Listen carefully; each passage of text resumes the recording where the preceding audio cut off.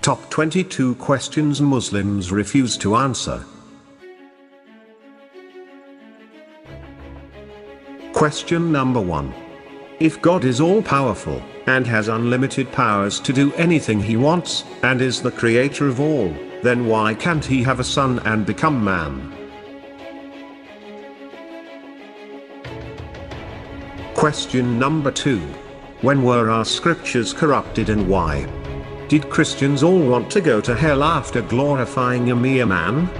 If the Gospels didn't say Jesus Christ died on the cross, and then appeared alive 3 days later, why were the Gospel writers executed?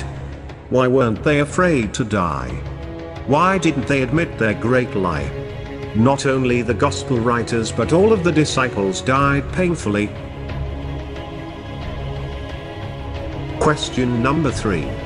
If the disciples didn't all claim that Jesus Christ was the Son of God, and one with God, but preached something different to what we have in our New Testament today, why were they executed? Why were they either stoned, crucified upside down, beheaded, skinned alive and dragged through the rough streets, boiled in hot oil? Why weren't they afraid to go through that? Question number 4. Why did God watch Muhammad die slowly and painfully, before his message was put into a book? Question number 5. Why didn't God send a replacement to that dinner when Muhammad had eaten poison? Or why didn't he cause someone else to take the first bite, and warn Muhammad not to eat? Question number 6.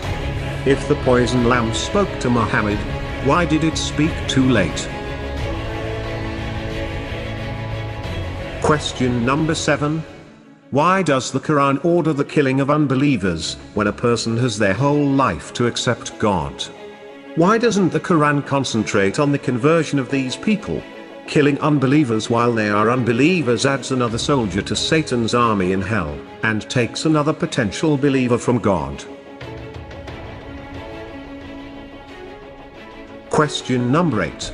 Why would God allow Muhammad to have 20 wives, then command that believing men have no more than 4? Question number 9. Since the Bible contradicts the Quran, how can both books be from God?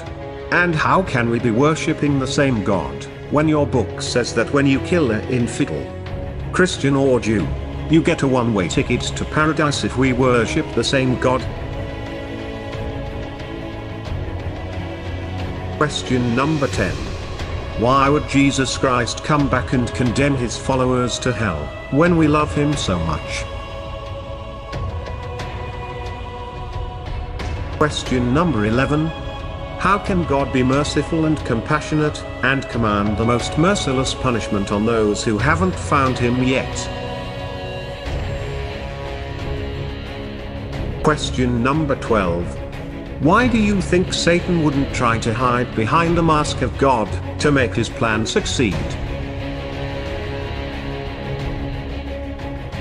Question number 13. How can our Creator delight in so much destruction of his creation? Question number 14. How did the storytelling Christians succeed in changing every single Bible that was in existence in the world at the same time. Question number 15. Why does Muhammad say in the Quran, "The most awful name in Allah's sight, on the day of resurrection, is a man calling himself the King of Kings"? Who is this man? And why is Allah scared of him? What will this man do to Allah on that day? Question number 16. If Allah revealed the Torah and the Bible before the Quran as a guidance, and the Quran says Allah's words could never be changed, did Allah or Muhammad lie, since Muslims declare the Bible is corrupted? Question number 17. If the gospel has been corrupted, wouldn't Allah just tell us to get rid of it and believe in the Quran? If the gospel has been corrupted, why doesn't Allah know anything about it? Question number 18. Why does the Quran clearly maintain that the gospel is authoritative for Christians, if it is not the word of God? Question number 19.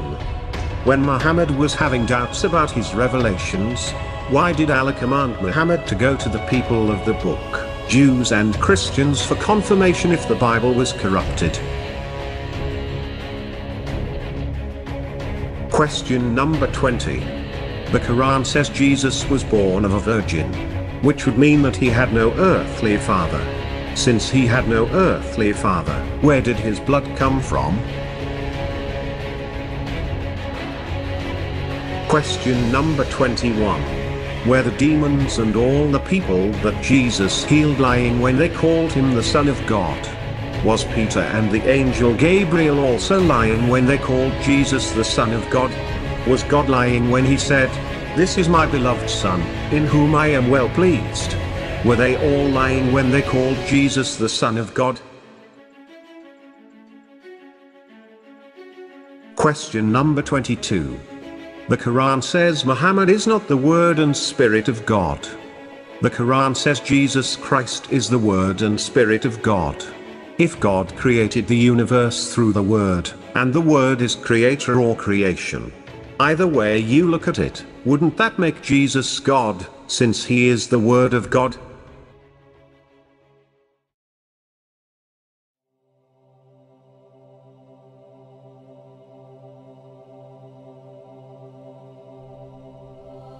Imagine a great king, dressed in royal robes. If this king were walking along the beach and he saw his child drowning in the water, wouldn't he immediately dive in to save his child?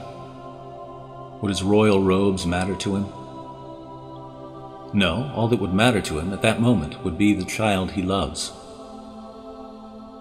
If that's how great human love is, how much greater do you think God's love is? In the New Testament, Christians are commanded to be humble. But the example we're given of true humility is of a great king laying aside his glory, diving into the world to save his children. In Philippians we read, "In your relationships with one another, have the same mindset as Christ Jesus, who, being in very nature God, did not consider equality with God something to be used to his advantage. Rather, he made himself nothing by taking the very nature of a servant, being made in human likeness. And being found in appearance as a man, he humbled himself by becoming obedient to death, even death on a cross. Therefore God exalted him to the highest place and gave him the name that is above every name, that at the name of Jesus every knee should bow, in heaven and on earth and under the earth, and every tongue acknowledge that Jesus Christ is Lord, to the glory of God the Father." This passage, like the rest of the New Testament and even the Old Testament, describes Jesus as God, and yet draws a distinction between Jesus and the Father, which is why the Bible can only be understood in light of the doctrine of the Trinity, the doctrine that God is one in essence and yet exists eternally as three divine persons, Father, Son, and Holy Spirit. In John 6:38, Jesus, the divine Son, tells his followers that he came down from heaven. But why would he come down here? Where was the Son going when he left heaven and came to earth as Jesus of Nazareth? Was he going to Bethlehem? Was he going to the cross? Was he going to the tomb? Was he going full circle, leaving heaven only to return there later? Though Jesus went to all of these places, he had a particular destination in mind. He tells us exactly where he was going in the last 2 verses of John 17, where he says to the Father, "Righteous Father, though the world does not know you, I know you, and they know that you have sent me. I have made you known to them, and will continue to make you known, in order that the love you have for me may be in them, and that I myself may be in them.